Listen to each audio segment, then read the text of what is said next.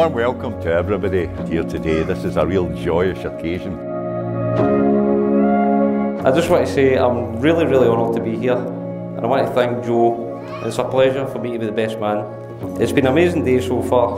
You both look amazing. You have obviously made your parents very proud. You've made me proud as well, because as he said earlier, he was the guy who was never ever getting married, but he just hadn't met the right lassie.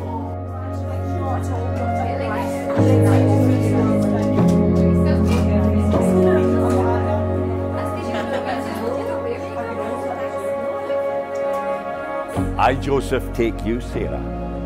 I, Joseph, take you, Sarah. To be my wife. To be my wife. I promise and covenant. I promise and covenant. To be a loving. To be a loving. Faithful. Faithful. And loyal husband to you. And loyal husband to you. For as long as we both shall live. For as long as we both shall live.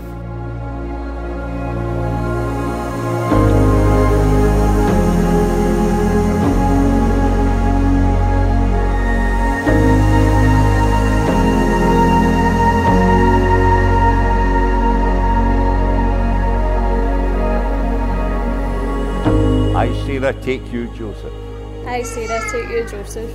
To be my husband. To be my husband. I promise and covenant. I promise and covenant. To be a loving. To be a loving. Faithful. Faithful.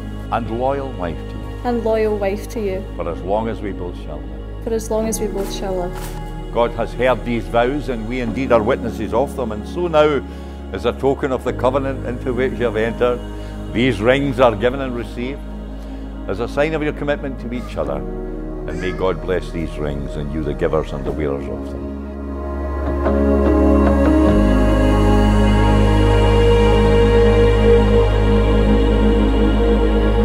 By these simple signs you take each other to have and to hold from this day forward, for better, for worse, for richer, for poorer, in sickness and in health, to love and to cherish till death shall part you.